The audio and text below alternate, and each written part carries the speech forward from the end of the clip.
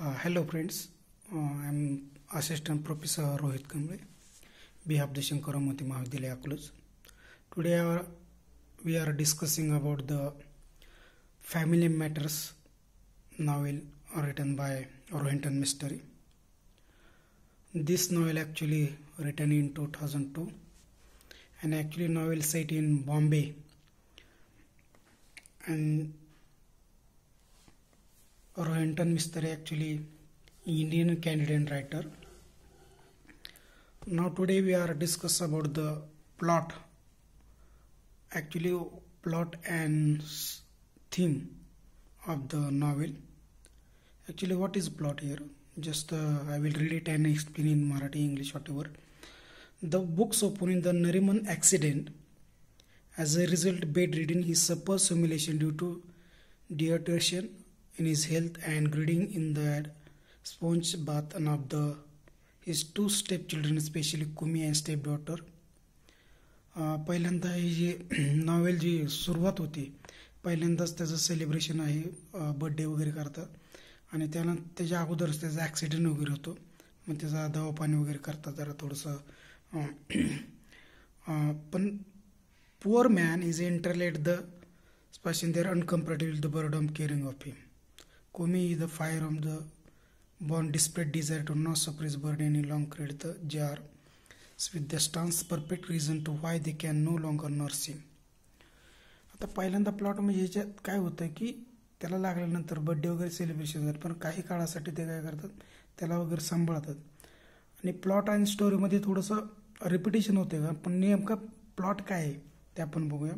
Means actually Kumi nourishes her father, but after some times she has bored with her father, and that's why she requests to Rexona to take care of her father. Rexona also is daughter of the Nariman Vakil, so that's why there's a suffering problem of the or suppress of the Nariman Vakil.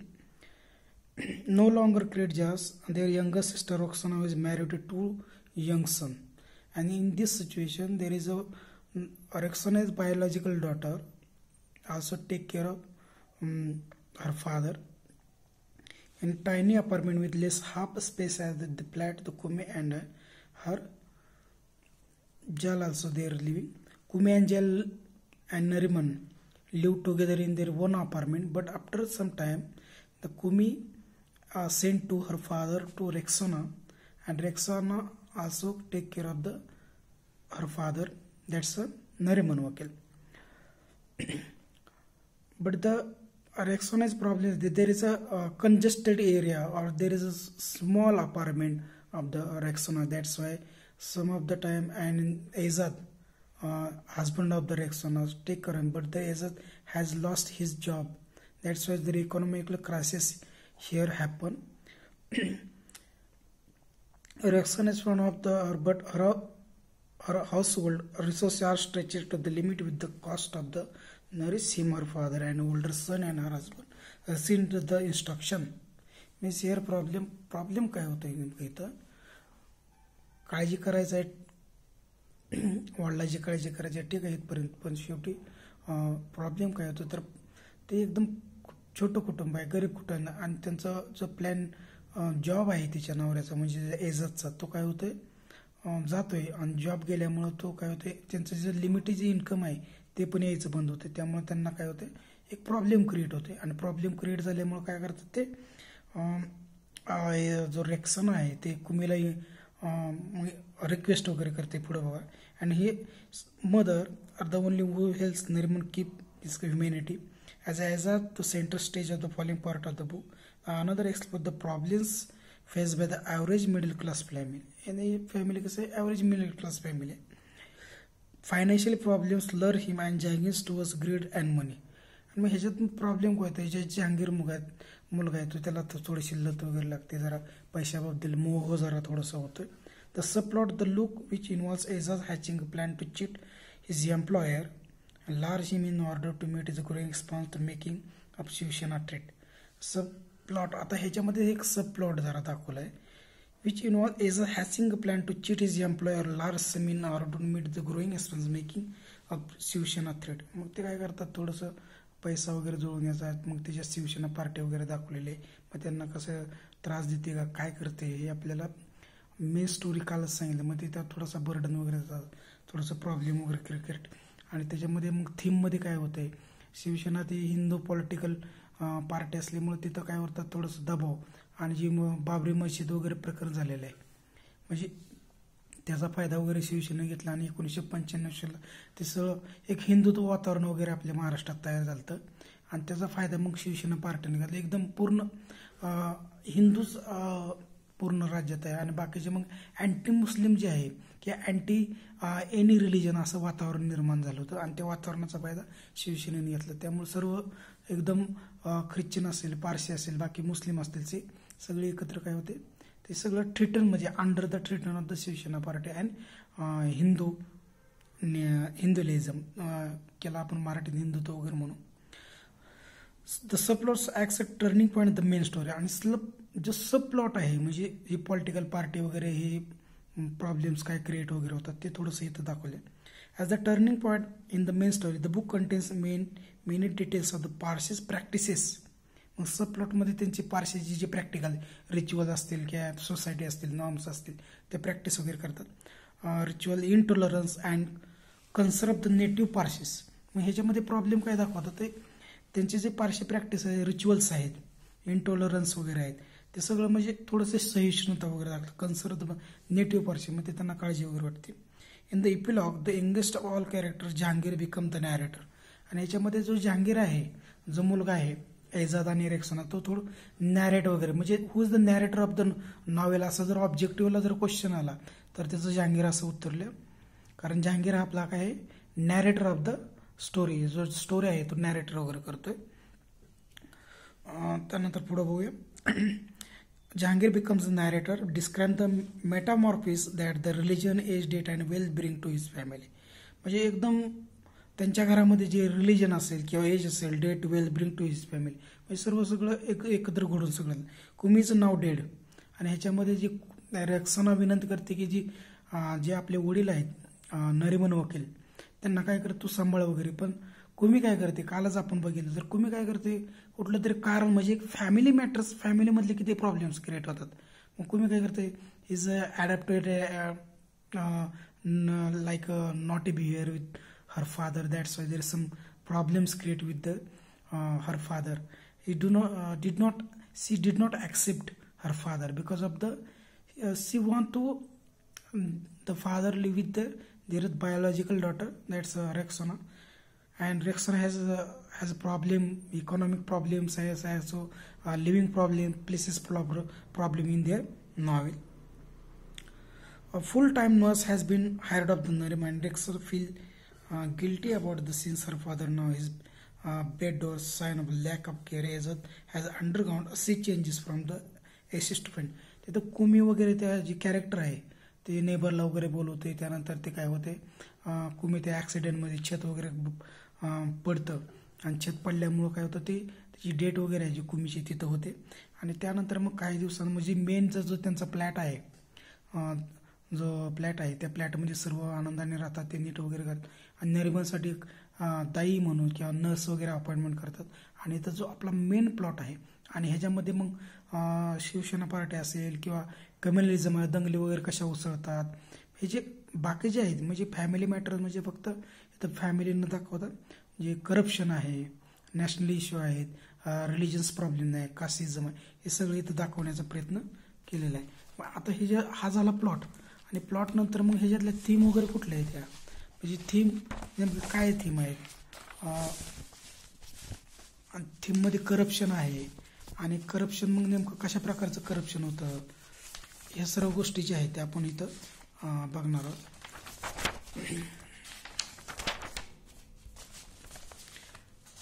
Corruption असेल, त्यानंतर मग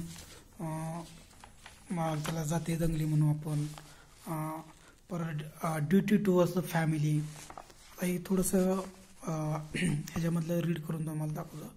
main जे theme आहे family matters, लव, ethics वगैरे ते आहेच, पण corruption आहे, त्यानंतर कम्युनिटी प्रॉब्लेम म्हणजे कम्युनलिझम, इथं जाती दंगली वगैरे उसळतात. ड्युटी इन फॅमिली म्हणजे एका मुलीची आपल्या वडिलाबद्दल किंवा प्रत्येक फॅमिलीची एकमेकांशी असली जी ड्युटी आहे हे सुद्धा इथं मेन थीम म्हणून वापरले. ऑन 6 डिसेंबर 1992 द बाबरी मस्जिद at the Ayodhya was destroy by large crowd of Hindu मिलिटियन्स. जे हिंदू सैनिक आहेत किंवा हिंदू मनवणारे पीपल असतील, लोक असतील, त्यांनी काय केलं, बाबरी मशीद 1992 6 डिसेंबर 1992 पाडली. त्यामुळं claiming the site of which stood as the birth place of God Ram and therefore scared there religion. म्हणजे रामाचं तिथं मंदिर वगैरे बांधायला वगैरे पाहिजे म्हणजे अशी भावना. म्हणजे आता पण ते पॉलिटिक्समध्ये चालतात, काही पार्टी वगैरे गेल्या तिकडं म्हणजे शेवटी ऑथर हा पुढं जरा थोडंसं जाऊन विचार करतो, त्यामुळेच ते रायटर वगैरे नॉवेल लिहितात. In the place they propose the construction of the Ram temple. मग हिंदू सैनिकाची काय मागणी, अयोध्यामध्ये राम मंदिर वगैरे झालं पाहिजे. Within hours new reaching Bombay angry Muslim and take the street the prostate. त्यामुळं काय झालं, जे अँग्री मुस्लिम आहेत तिथं थोडंसं राग आला. शेवटी कसं आहे, कुठले मस्जिद असेल किंवा देवालय असेल, देऊळ असेल, तुम्ही जर कुठलं जर देऊळ किंवा मस्जिद पडली तर त्यांना राग येणार अक्षरशः. तसंच मग काही अँग्री मुस्लिम असतील थोडेसे, त्यांना राग वगैरे आला. त्यामुळे त्यातून एक जाती दंगली वगैरे मुंबईमध्ये उसळल्या होत्या 1995.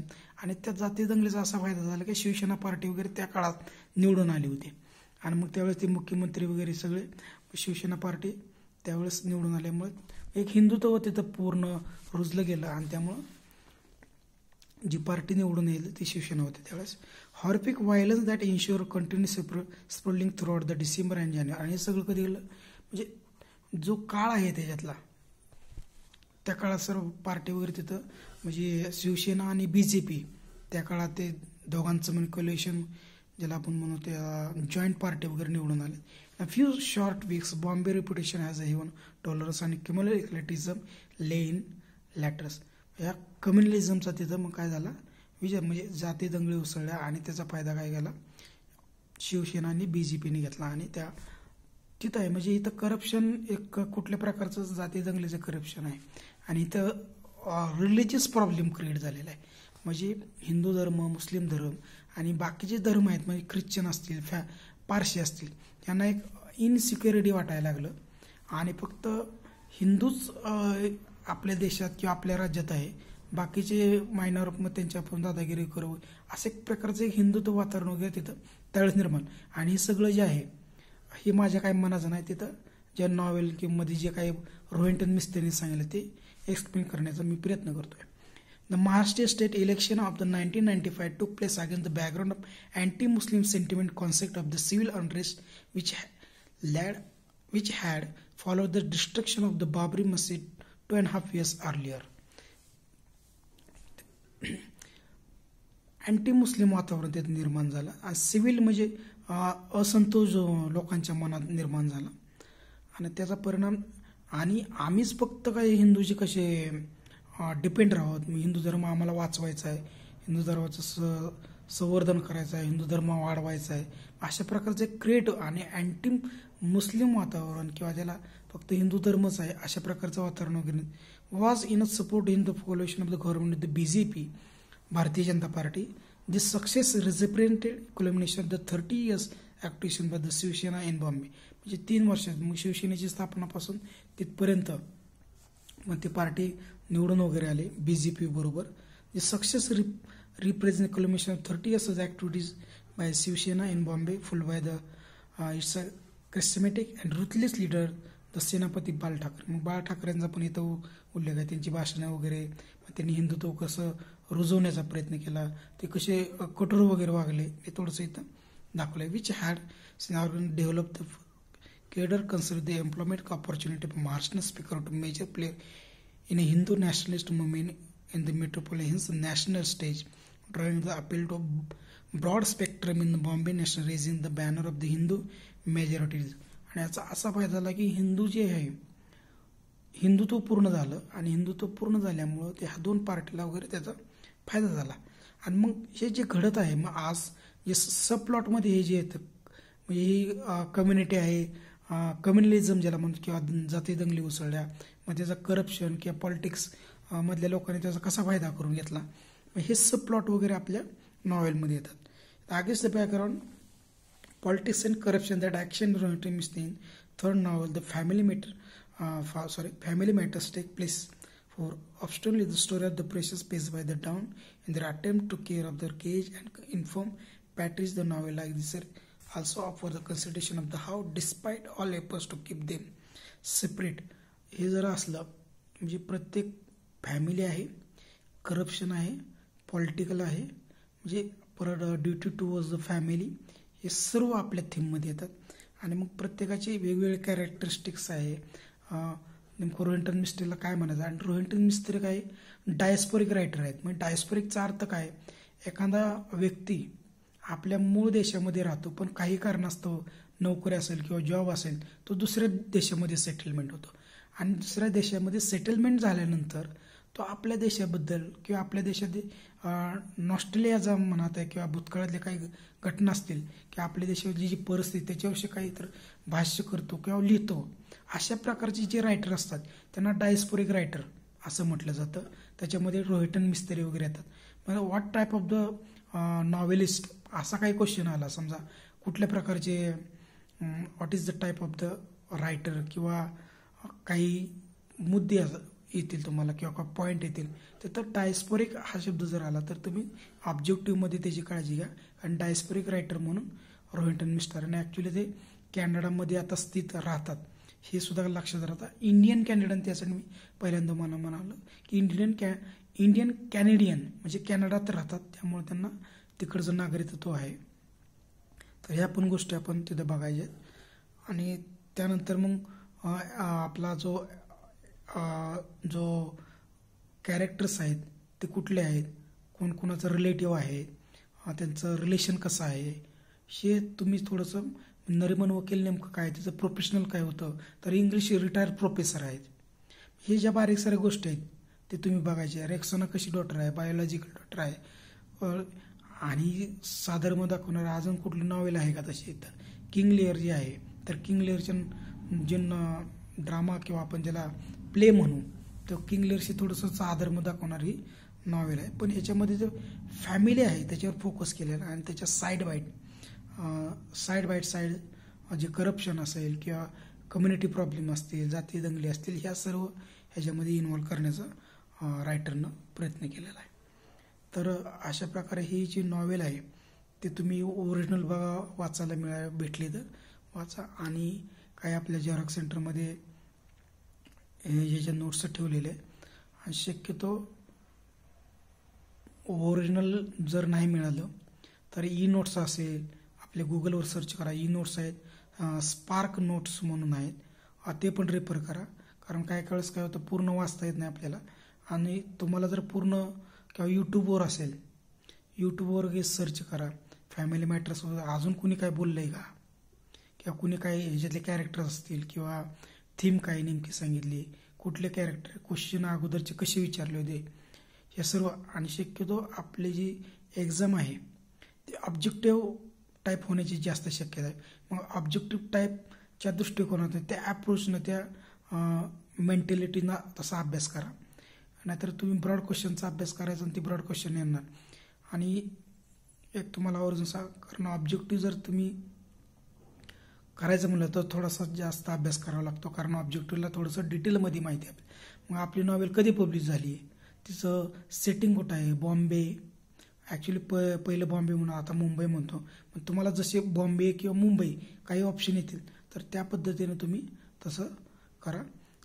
तर आज इथं आपण आज जे बघितलं तर प्लॉट बघितला आपल्या नॉवेलचा काय प्लॉट आहे, आणि त्यानंतरचे काही थीम आहेत, थीम कुठले वापरले, करप्शन आहे, कम्युनिटी आहे, ड्युटी आहे, रिलिजियस ॲक्टिव्हिटी आहे, कम्युनलिझम आहे, म्हणजे जाती दंगली इथं आहेत. तर ह्या सर्व गोष्टीचा तुम्ही बारकाईनं अभ्यास करा. मी आता इथंच थांबतो. थँक्यू. आणि महत्त्वाचं सांगा म्हणजे जास्तीत जास्त ऑब्जेक्टिव्हच्या दिशेनं अभ्यास करा. आणि तुम्हाला काय प्रॉब्लेम असतील, काय क्वेश्चन असतील तर माझा नंबर वगैरे ग्रुपवर आहे, त्यावेळेस विचारलं तर काय हरकत नाही. फक्त वेळेनुसार टायमिंगनुसार विचारा. नंतर तुम्ही संध्याकाळी फोन उगाच रात्री वगैरे म्हणजे जे टायमिंग आहे आपल्या वर्किंग आवर्समध्ये दिवसभर कधी जर विचारलं तर, किंवा संध्याकाळी 8-9 वाजेपर्यंत विचारलं तरी चालेल. ओके, तर मी इथंच थांबतो आणि जास्तीत जास्त चांगला अभ्यास करण्याचा प्रयत्न करा.